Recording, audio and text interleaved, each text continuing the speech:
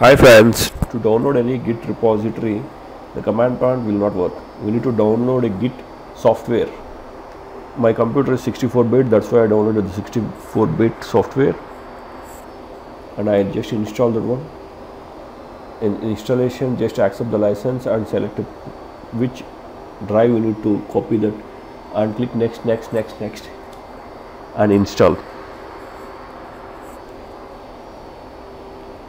Almost all next. After installation, go to the Git repository and just copy that one and it will launch that git bash. Here we need to copy that git clone and the URL.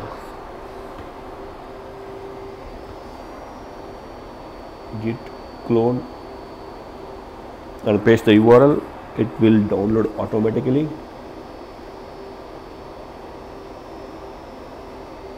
Thanks for watching the video. Bye bye.